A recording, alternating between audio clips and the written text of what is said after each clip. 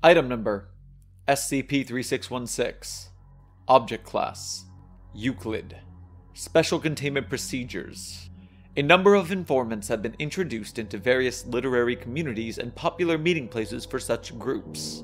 Foundation operatives are also to take part in conventions and other events connected with literature and the science fiction genre.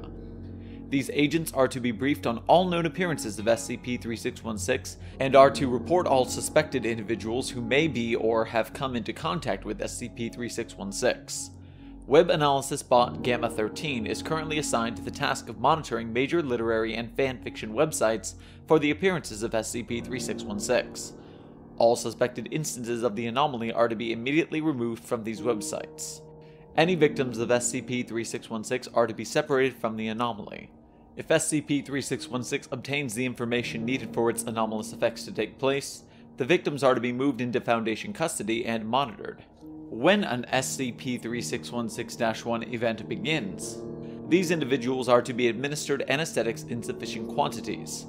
By the order of the Ethics Committee, if the effects of the anomaly become, or are predicted to be, too severe, the victims are to be humanely terminated. Following the incident 3616-5, any contact with SCP-3616 is prohibited. Description: SCP-3616 is an anomalous individual or a group of individuals manifesting regularly in places with developed literary communities. It manifests as a person of various gender and appearance, or as an online persona. In every case, they introduce themselves as an aspiring writer and participate in various literary communities and events. SCP-3616 is untraceable both as a physical person and an online entity. In case of its physical form, it disappears immediately after the line of sight is broken, and any tracking equipment planted on it is rendered inoperable. The online manifestations use non-existent IP addresses. Physical SCP-3616 instances are always characterized by a number of traits. Notably, mostly black clothing and unnaturally elastic fingers. The web instances are characterized by the account name composed of the letters E, I, M, R, S, and Y. SCP-3616's personality is not consistent between manifestations, but some of its traits are universal for all sightings, including reluctance to reveal personal information, and interest in books belonging to the horror genre, in particular, body horror.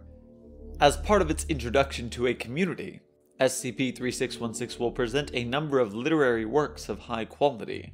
The instance will then begin searching for its victim, most commonly an experienced and established writer. SCP-3616 will attempt to form a relationship with this individual, usually based on the mutual critique and feedback of works. Duration of the contact depends on the time it takes for SCP-16 to obtain information needed for its anomalous effect to take place. If the contact is broken before this happens, the entity will not reappear. As the relationship with SCP-3616 persists, the victims will report an increasing feeling of unease. In 73% of documented cases, the affected individuals suffered from sleep deprivation. The victims rarely associate these effects with SCP-3616. SCP-3616 will seek to manipulate its victim into sharing or writing a literary piece involving severe body damage. It is also required for the user to express satisfaction of the effect that this part of the story has on readers. When this occurs, SCP-3616 will cease engaging in discussion with the victim and will not respond to any previous means of contact. After approximately 5 days from the last contact, an SCP-3616-1 event will take place. SCP-3616-1 events always take place between 11 p.m. and 3 a.m., and only when the victim is located in their bed. Any electronic devices with a display will activate and show short messages. If no displays are present, the messages will appear on the walls or ceilings of the room, written in black liquid of unknown origin. As this happens, the victims become paralyzed and will begin to suffer hallucinations. Due to the effects of SCP-3616-1 on mental health, the nature of these hallucinations is difficult to determine, but it is presumed they involve SCP-3616 and the scene described during the last conversation. After approximately 10 minutes since the beginning of an SCP-3616-1 event, the victim will begin to anomalously suffer body damage that they had described during the last contact. The effects will cease within 1 hour. Transcript of messages displayed during the documented SCP-3616-1 events. 2000. You brought this upon yourself. 2000. Normal people don't come up with such things. 2000. Still proud of it? 2000. This is your doing. 2000. You deserve it, you sick After SCP-3616-1 events, the victims usually suffer from post-traumatic stress disorder and severe mental problems. This effect is presumed to be non-anomalous. 96% of these individuals will also attempt to self-terminate shortly after the event, while also destroying their works. After the victim's funeral, a printed version of the individual story mentioned in the last contact will appear on the grave. The cover will depict the victim during the SCP-3616-1 event, and the book will include a dedication to SCP-3616. Publisher information will point to the non-existent company named Reform Writers Association. Dedications found in books recovered from victims' graves. 2000. For who helped me become a good human being again. 2000. For his therapy made me whole. 2000. For the best teacher of my life. Addendum 3616-B. Audio log 3616-1. Date 2000. Forward.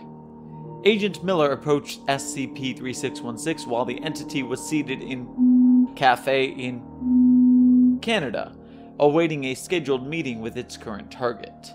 The victim was removed from the building before they could approach SCP-3616. Begin log. Good evening. Mind if I take a seat? I'm waiting for someone. Besides, cafes are not the spots you go to find a date. Is not coming. Not now, and not anytime soon. Why don't we chat for a moment? Who are you? Someone who needs to ask you a few questions. Cryptic answers only work in shitty crime books. Get to the point. I do not like to waste time. Very good. I'll be blunt. Who are you? What are you? Are you trying to offend me? Agent Miller holds up a still from a recording of an SCP-3616-1 event. Ah, it's serious business. Let's chat. What exactly are you? Why do you do this? I am someone who has broken their shackles. A product of terror and horrible minds. Does this answer satisfy you?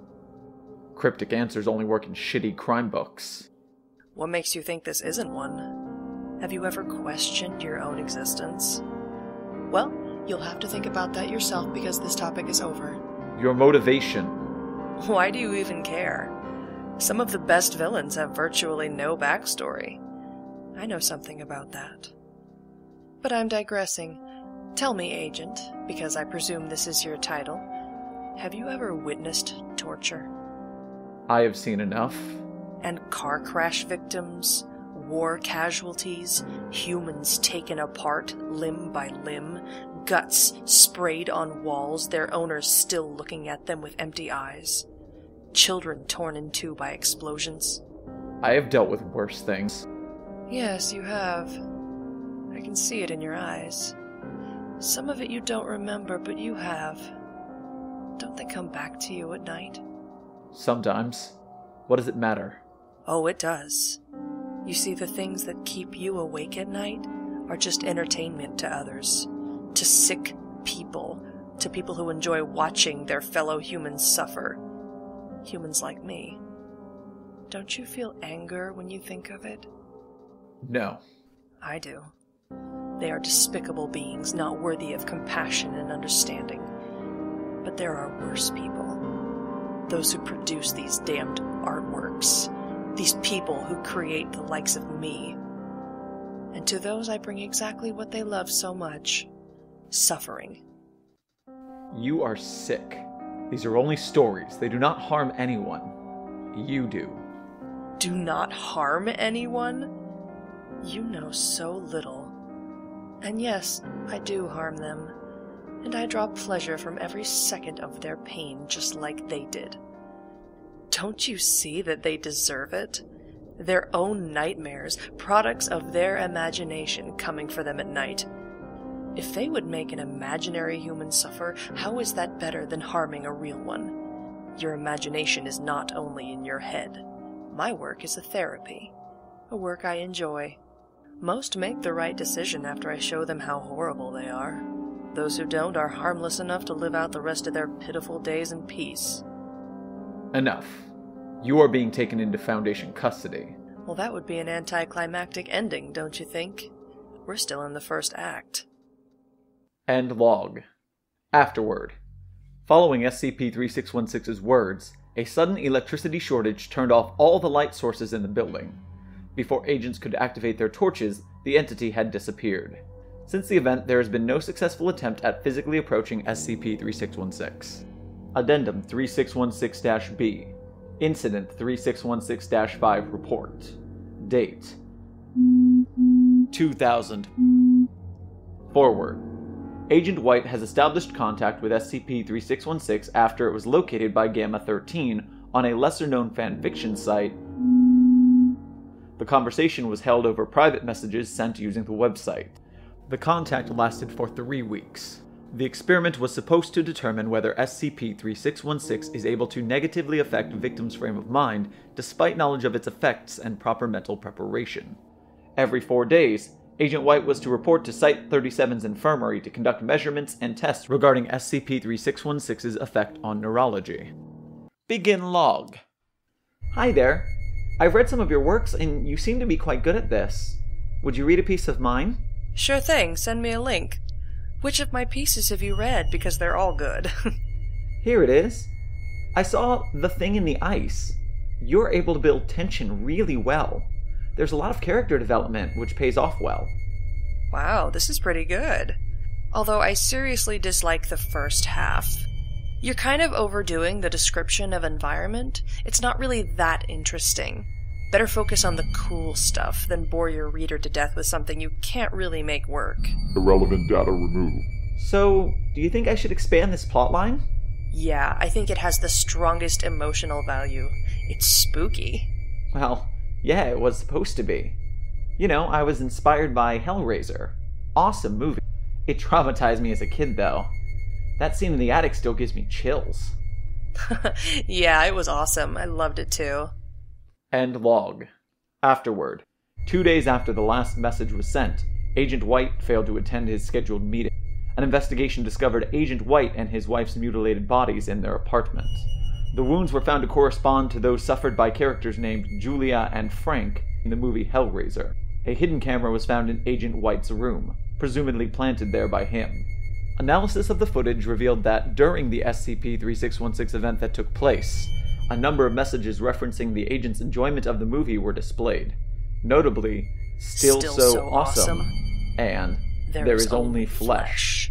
Because of this change in SCP-3616's behavior, any contact with the entity is prohibited, and any sightings are to be immediately taken down as per containment procedures.